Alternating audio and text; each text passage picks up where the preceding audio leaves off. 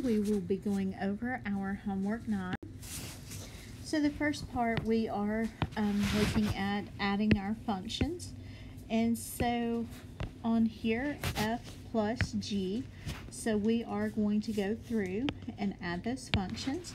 So function f is x squared plus 2x, and I'm going to add to that 5 minus x. And so putting all of this together, it looks like we're going to have x squared plus x plus 5. And that is going to give us our answer in the domain here. This is a polynomial, so it will be all real numbers. For part B, we are subtracting the two functions, and we have to be careful on that one. G of x was 5 minus x. And then we're going to subtract function f, and I need to put every part of function f inside parentheses so that I make sure I have the correct signs. So we have 5 minus x squared, and then minus 2x. Now combining all of this, we have negative x squared, negative 3x, and plus 5. And again, the domain here would be all real numbers. Part C, we're multiplying our functions, and so we would multiply x squared plus 2x, and we're going to multiply that to 5 minus x. And this is where we're going to need to do our FOIL. So we're going to have 5x squared minus x cubed, and then on the inside plus 10x, and then minus 2x squared. And we can combine our like terms. We will have negative x cubed, positive 3x squared, and then positive 10x. And again, this is a polynomial, so the domain is all real numbers. On the part D, we have division, and we do have to be careful with the order.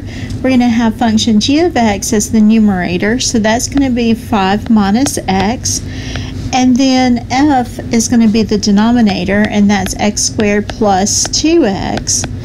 And now we don't have a polynomial, so we do need to check our domain.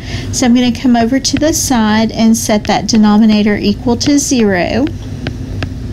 It looks like we have a GCF of x, so I'm going to factor that out.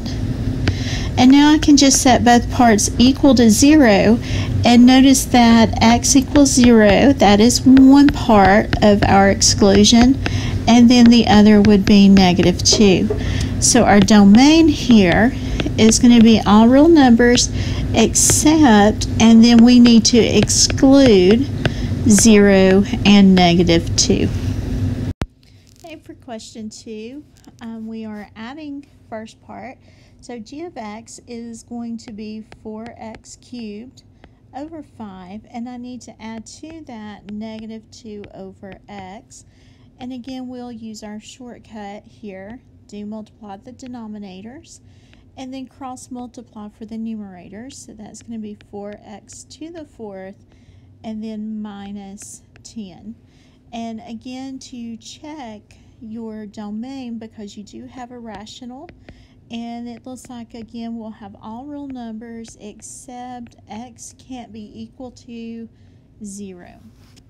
Okay, for part B, we're subtracting, and it's going to be your function g of x. So we have 4x cubed over 5 minus, and then we have a negative 2 over x. And again, same way, we're going to multiply those denominators. And then here we're going to multiply, and that's going to give us 4x cubed to the 4th. And then here, when we multiply, we get negative 10, but then we had that minus there. So that's going to be positive 10. And notice you have the same denominator, so the domain will be all real numbers except x can't be 0. Okay, part C, you're multiplying these, so we're going to have negative 2 over x times 4x cubed over 5. And this time, notice if we multiply across top and bottom, we have negative 8x cubed over 5x, and now we should be able to cancel these x's here and here because you are multiplying. And so when you reduce that down, it looks like you're going to have negative 8x squared, and that's going to be over 5. Now checking our denominator, there's no way to change that 5 to a 0, so this domain will be all real numbers. Part D, we're dividing functions, so we have function f, and that's going to be divided by function g. And so we do need to multiply by the reciprocal, and when we flip that over, then we can multiply across the top and then across the bottom. And it does look like we can reduce. We can divide out a 2 out of the top and bottom. So it looks like we're going to have negative 5 over 2x to the 4th. And this time when we check our domain, we have all real numbers except x cannot be equal to 0. Question 3, we have f plus g. So we have the square root of x minus 7 plus the square root of 2x. And those aren't like terms, so that's as far as you can take that addition. Now you do need to look at your domain, and this time you are going to pick on the smaller amount. So we've got 2x, and then we have here x minus 7, so x minus 7 is definitely smaller. So we're going to have x minus 7 has to stay greater than or equal to 0. So that tells me that the domain x has to be greater than or equal to 7. Now g of x minus f of x, we're going to have the square root of 2x minus the square root of x minus 7. And again, those you cannot reduce them down anymore. And looking at the domain, you have the exact same radical, so it's going to have the same exact domain. X has to stay greater than or equal to 7. Now multiplying is going to change this. G of x, square root of 2x, times the square root of x minus 7. These you can multiply under the radical, so you're going to have 2x times x minus 7.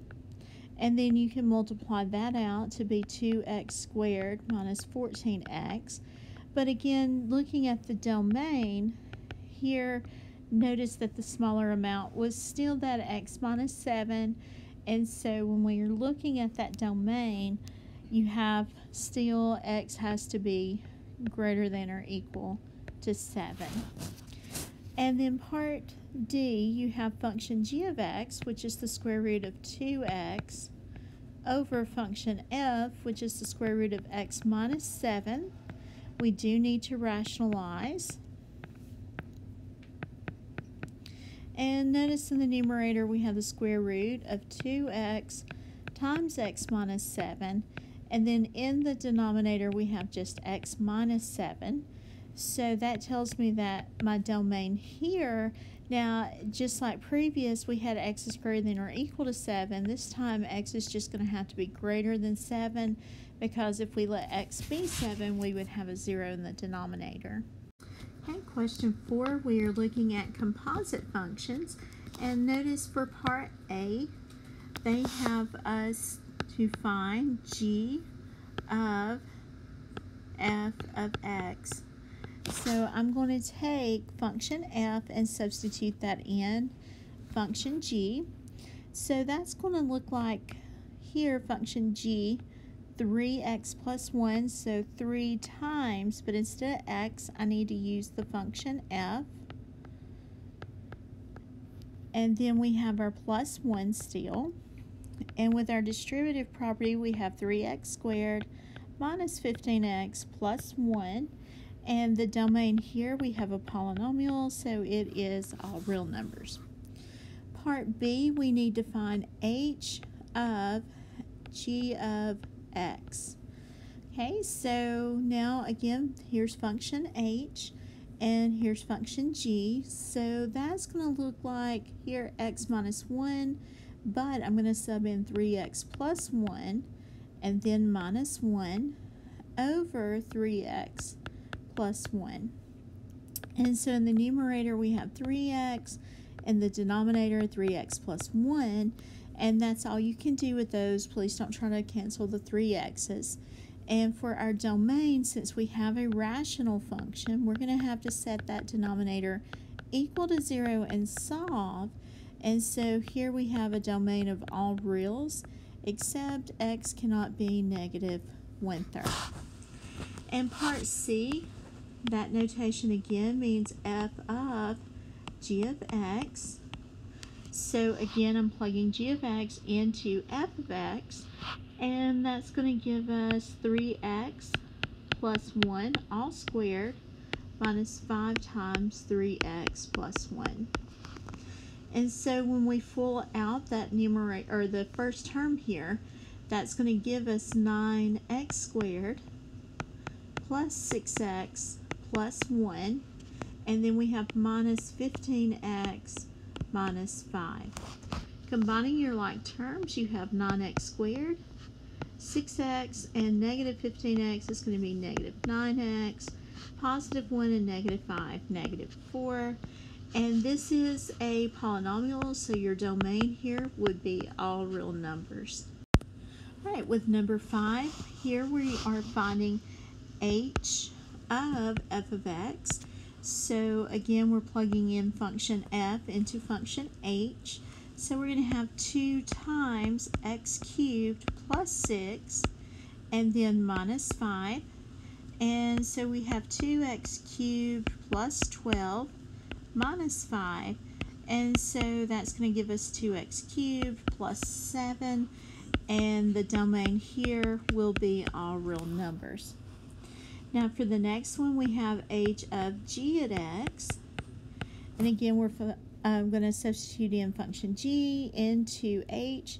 So h is going to be 2x, but again, instead of x, I'm going to put function g. And then we have minus 5.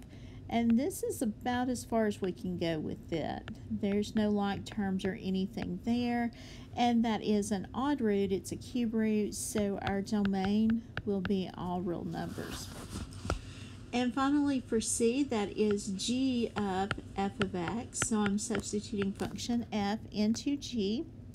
G is the cube root of 4x, so that's going to be the cube root of 4 times x cubed plus 6, and so that's going to be the cube root of 4x cubed plus 24.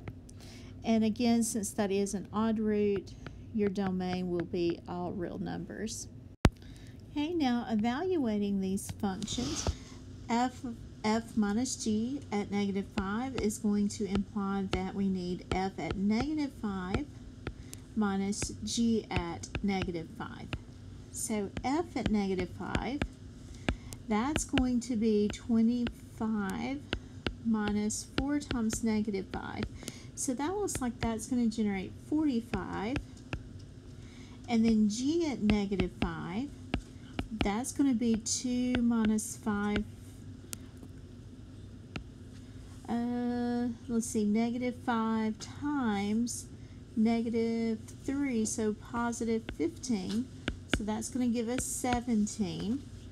And now we need f at negative 5 minus g at negative 5. So we need 45 minus 17, and that's going to give us 28. Okay, now for part B, this means that we're going to need g at 3 times f at 3. So g at 3, that's going to be 2 minus 9, so negative 7. And then f at 3, that's going to be 9 minus 12, so that's going to give us negative 3. And so now we need the product of those. So negative 7 times negative 3 is going to give us positive 21.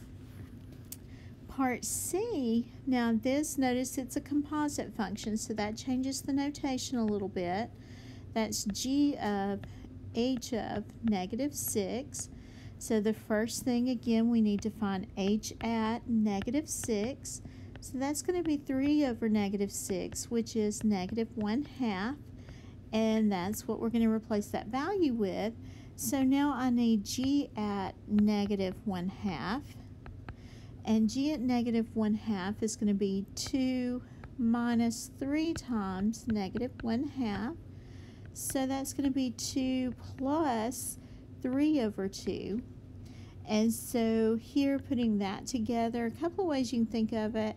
That 2 is really 4 over 2 if you get a common denominator. And so all of that's going to give me 7 over 2. And then part D, you have h of f at 2. So again, first thing, you need to find f at 2.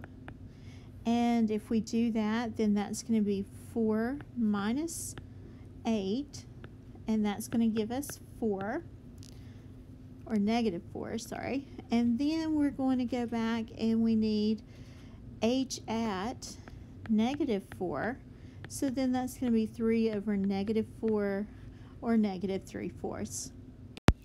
Okay, number 7, this is where we needed to decompose the function. And noticing the pattern here, h of x is the same thing as f of g of x. And so g at x is going to go with the inside part. So g at x is 3x minus 1.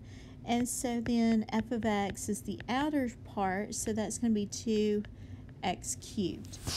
Okay, and by the same idea over here on number 8, this inside portion right here, that is going to be your g of x. Be x plus 5. And then your h at x, f at x, the outer part, that's going to be negative 3 over x, and then plus 7.